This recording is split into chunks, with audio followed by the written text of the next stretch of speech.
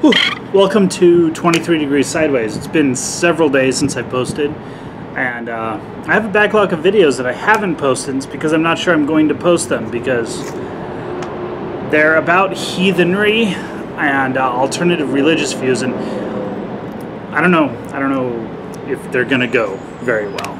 So in the meantime, what I've been doing for the past week is traveling. I've been doing a lot of travel, and my girl was also doing a lot of travel, and we've just both of those things. She went all the way across the country, and we've been going through, Reno, Vegas, Havasu, Kingman, various cities on the northern part of Arizona. I'm just watching people, and I am utterly amazed at how much the government has gotten away with in the year of 2020. It is utterly amazing to me, and it's very saddening. But at the same time, you can't blame people. So we were in Vegas for 2 days, mostly as a sociological observation, and it was really disturbing. It was very difficult for me to put up with being there long enough to do my observations, and I don't plan to be back. I don't plan to be back much after this whole thing fades anyway. So in Nevada is a very good example of what the problem is with the coronavirus lockdown and management. A lot of people say the U.S. has messed it up because they want Trump to be wrong. It's all about Trump, and we're destroying parts of the economy just because Trump has to be wrong, or it has to be a bad for Trump. And I really hate the people who are doing this. I think that they are morally liable for the utter destruction of small business in the United States, for tens of thousands of deaths, just an amazing amount of destruction, just because they don't like Trump. And I really feel that way. I've watched this. Governor Sisolak in Nevada. Nevada is usually regarded as a relatively free state. It's always in the top 10, usually top 7, top 6 of free states in the libertarian index, or indices. There's more than one index.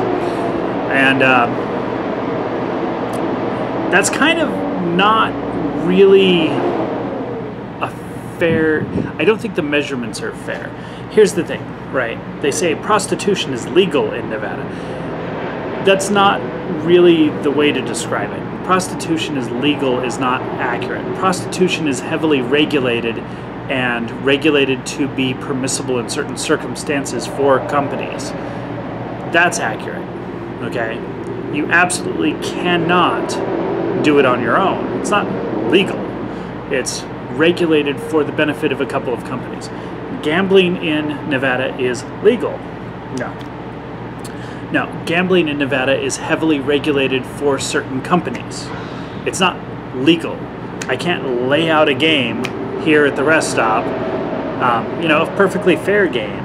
I can't lay it out and play it. Well, I'm in Arizona right now, but, rest stop in Nevada. It's not legal, it's regulated. And the whole point of this is that business in Nevada is very heavily regulated. All businesses. Everything is heavily regulated. And that's kind of a big deal. And it's a big deal with coronavirus, because right now the governor has complete and total authority to tell you if you can open or if you must shut down. And so he's doing increasingly weird and bizarre rules. There are places in Las Vegas where to be outdoors you must wear a mask, or the businesses that adjoin that outdoors area will get shut down. So they have rent-a-cops forcing you to wear masks so that the businesses can stay open in public walkways. We're talking like 20-foot social distancing here, not 6 foot. And it's just that's the level of bizarreness that we're dealing with here. And Sisolak is not a very sane man when it comes to this. His answer whenever things improve is to lock down more. He's going to say, well, it's not perfect yet, so I have to target special enforcement. And that's what he's doing. He's using all of the business licensing, the business regulation, as a whip to force people to do what he wants. And people are putting up with it. You know, I feel bad for some of the people. I feel bad for some of the businesses, but they're literally in a position where the governor will lock them out of their businesses, will shut them down. And that's what I can't understand, is how that has not led to a revolution. I cannot understand how Americans have put up with it. I understand that we're dealing with the virus, so they have an excuse. They have a thing where it's like, oh, do you want to kill people? So there's a guilt trip in there that you can't escape. And I get that part. And I think that's why we haven't actually had full-on revolt, you know. You look at South Dakota, and the governor there has just been like, nope, nope, nope, nope, nope, and nothing's going wrong. The media tells you that the number of reported cases goes and skyrockets periodically. Sturgis or this thing or that thing, or they open the schools without masks. They're just doing hand washing, which, oh, why would that work? Well, because it's the only thing that does work. Read the papers. We've got 25 years of papers that I've read, academic studies. Hand washing works. Masks don't. No, they don't. They have no measurable effect. They don't hurt. So, you know, she's having the state fair. Man, I almost want to drive to South Dakota just to support that. It's so amazing. Of course, we drove down to Havasu this morning just to see what the Labor Day Saturday crowds were like, to see what was going on. And it's crowded. It warms my heart. It fills me full of joy to see so many people out ignoring all the bullshit. Because right now, it's bullshit.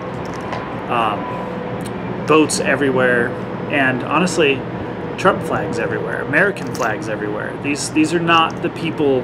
These are not the people who stay at home.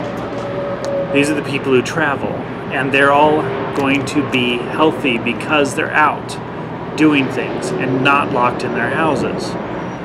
I don't know. I've seen so much bizarre stuff over the past week and a half. I can't describe it. I have probably 8-10 videos to do, which I will be doing.